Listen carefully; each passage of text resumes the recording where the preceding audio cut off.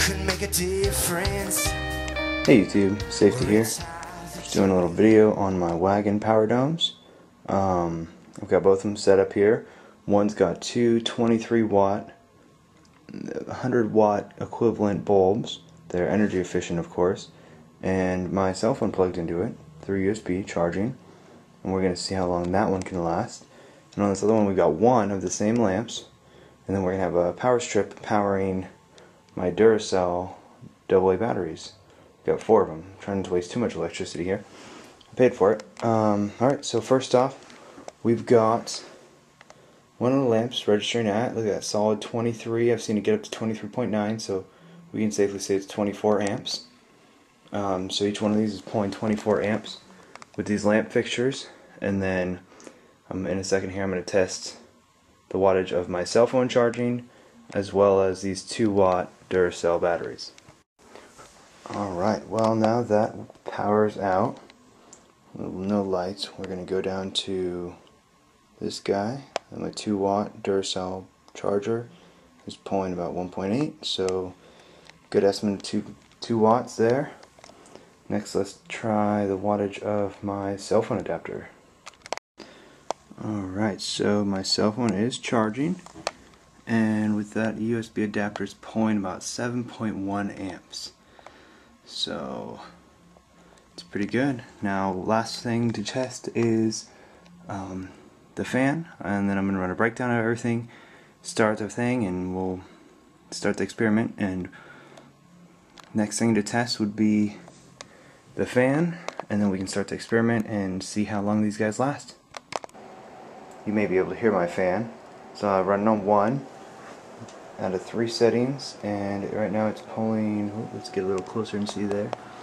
It is pulling about 26 amps, or 26 watts, I apologize. Let's up the setting here, so we're going to step it up to 2 and see what that changes it to. So now that 26 has gone up to 28, and it looks like it's holding still there. So this is a fairly energy efficient fan, I have to say. 28 watts, that's not too bad, running at full speed. Let's add some oscillation and see if we can experiment with that. So now it is rotating. Let's test that. So that jumped it up to 31.6, so about 32 watts. That's not too bad. We're going to test it oscillating at 3. Action. For experimental purposes, I've decided to make sure everything is on a white surface so you can see all the cords here. Nothing's going any special direction. There's no AC outlet being used. You can see one there. You can see one right there. Nothing's plugged in. This is completely off the grid. I'll run off these 2 battery backups. I've got my fan, my 3 lights, my 2 Duracell, one there and one. It's hard to see without the light on, but you'll see it in a second. And then I've got my cell phone, which is completely dead. I'm going to see if I can get 100% charge with everything else running too. That's my ideal condition. If you think about it, in the case of an emergency, this would be 3 23 watt lights, a 32 watt fan running at full speed and oscillating, 2 2 watt Duracell batteries charging 4 double or AAA batteries, and a cell phone completely dead. So in the case of an emergency, this is like a very comfortable setup. People might prefer other things for food or entertainment, but this is what I would probably be charging, and I'm going to test how long this setup can last. Alright, starting out, this is the unit with the fan. I'm going to kick on the inverter, and we've got light. We've got Duracell batteries charging, both good. Let's kick on this fan real quick. It's on, and let's kick it up. And oscillating. Oh, that's not what I want. Oscillating. There we go. So now we've got some light in the room. I'm going to kick off the light on my camera. A little nicer. So everything seems to be running pretty strong. Got an oscillating fan. Plenty of light. Now let's start my timer, because I'm going to check back in 30 minutes. You can see that it's counting down, right? Perfect. Let's kick on this other one now. 2 more lights, we're going, and that phone should start charging here in a second. Look at that, we're charging. Alright, so Now we've got plenty of light in this room. You can see it's practically daylight in here. And we've got our setup going. Fairly simple, not too many cords. And we're going to check back when that timer goes off and see if this is still running. Alright YouTube, look at that. Alright, right on time. So it's been 30 minutes. Everything's still going strong. I don't see any issues at all. I'm going to go in there and test and see if those indicators show me anything. Last time I checked my battery was at 5%, but let's see where it's at now. My cell phone battery, that is. So, actually at 3%, which is weird, but it turned back on as typical things do. Both these are showing still between 12 and 13 amps. And about 90% there. About 75%. So they've dropped about a quarter. So I've drained about a quarter's worth of their power. But I haven't seen any flickering, I haven't heard any beeping, really no issues at all. Everything's running really strong. So I'm really happy about that. And as of right now, if it were to be an emergency, then I would have had at least 30 minutes worth of damage. But you know what, I should probably start this over here. Sorry, so there's a few extra minutes thrown on there, but we're starting the next set. Alright YouTube, 10 seconds left on the second half hour, so there's a 1 hour mark for my power domes. Everything seems to be going good. I do have a couple updates on it. Let me stop this and start it again. Alright, so going into the second hour, if you look to the left, you'll see that my iPhone has jumped. Unfortunately, I believe these things don't like to charge phones that turn on, and anyone who owns an iPhone knows that once your phone dies, it goes into hibernation mode.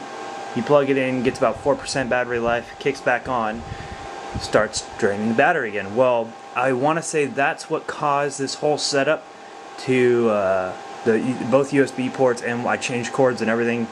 Couldn't get a charge on it. So if you notice, now the iPhone's plugged into. Let me get this moved. I'll show you. The iPhone's actually plugged in now to the left power strip.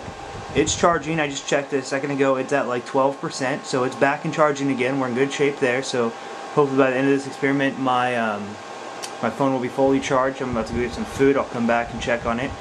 Other than that, now this guy's just running the 2 lamps. It's kind of fun because now I'll get an idea of how long it can run just 2 simple lamps for. And then this guy is overloaded now. He's got what, 35 watts from, let's see, 35 watts from the fan. I want to say what was it? Was 24 from the lamp. The iPhone, I can't remember what it was putting out, but we'll double check with the editing.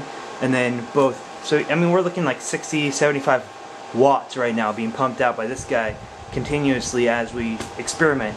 But yeah, that's where we stand with all of this, and everything's going really solid. Other than that little iPhone glitch, everything was good. So learned a little bit about my unit. I know what the USBs are capable of now. I would need to turn my phone off completely. The only thing is, I like to know I'm updated on earthquakes and everything to my phone, so I don't want it to go off completely. I apologize if it alters this experiment too much for you, but otherwise, I'll see you again in 27 minutes and 55 seconds. Alright YouTube, we're 5 minutes away from the hour-and-a-half mark, and this left one here, whoop, there we go, that left one there has started beeping, so it's about to die here. I think my phone charged all the way though. It's at 43%. I pulled it off a couple times because I needed it, but yeah, it's gonna be done here. It's got no charge, so I'm gonna kill it. We really shouldn't kill it all the way, so I'm turning that one off. We still got 2 lights going on the right. I'm gonna leave that setup just the way it is and see how long those 2 lights can go. But it looks like for an hour-and-a-half, I can charge a couple batteries, charge my phone up enough to make an emergency call, have a light on in the room, and cool off the room with a nice oscillating fan blowing a lot of air. So yeah, an hour-and-a-half. That's pretty good. I mean, hour and 25 minutes, but that's pretty decent for one little guy there. And that guy's pumping out a lot of juice. This other one I expect to last at least another 45, 50, maybe even an hour with just those lights on there. So let's see. I'll be back in a little bit. Alright, so right on time.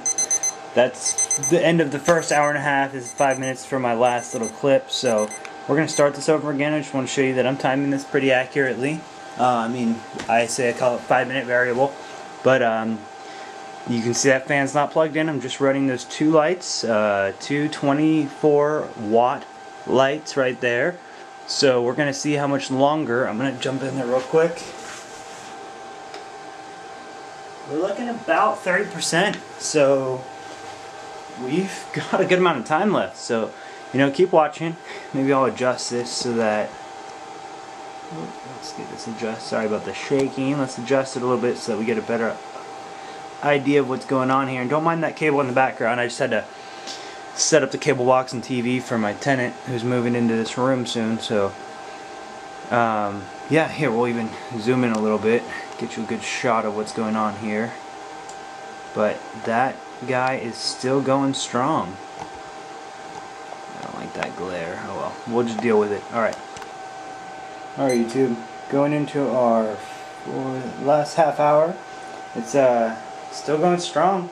I think it's definitely easily going to make it through this half hour, and probably good 10-15 minutes into the next half hour. So that's 3 hours of light. It's enough to get me through an evening of cooking on my barbecue or something. Fun night of camping, reading some ghost stories to little kids or something, who knows. But 2 lights going strong. Alright, YouTube, well, it's done. It just beeped on me. I shut it off because I didn't want to hurt it, but there was only 5 minutes and 59 seconds left, so 6 minutes left on that one there. And if that's my margin of error, then we're doing pretty good. And looks like we made it 2.5 hours with what were they? I can't even remember now. 24-watt lights. That's just about 50 watts worth of power. Ran for at least 2 hours easily. And in the event of an emergency, that definitely would come in handy. I also just got off the phone with Wagan, and they assured me that, of course, this can charge off both AC and DC. It comes with both the AC charger to plug into the wall and the DC charger, like I showed in my previous video. I just need to get a DC receptacle that I can attach directly to my solar panel, probably go outside of the charge controller, and once I get that going, I can charge this guy off my solar panel and not have to worry about having electricity. So it's fully mobile, off the grid. Wonderful concept. Wagan, you've done a great job. Highest regards and 5 stars, definitely. Stay safe, YouTube. It's time to make things right. See this world in which we live in, one step at a time, one step at a time. Come on. I know you should too. They're calling for you. I know you should too. They're calling for you. I know. Alright, so quick little side note. This is test subject 1 plugged into the wall. AC unit should take about 24 hours to charge off AC 0.5 amps. And this here is test subject 2 charging off my solar panel. And this one will take quite a bit longer only because I only have one solar panel. You see I have my receptacle there that I talked about in the video. And instead of going through my charge controller, I've got a bypass going right outside to my solar panel.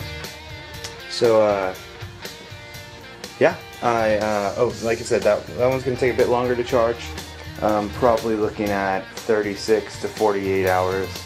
So, but you have to take into account the sun's on out 48 hours or 24 hours a day. So we're probably looking at 2 days fully charged, maybe 3 days to fully charge this guy plugged into my solar panel. But I'm happy to say PG&E is not going to be charging that one. That one's all off me. You should too.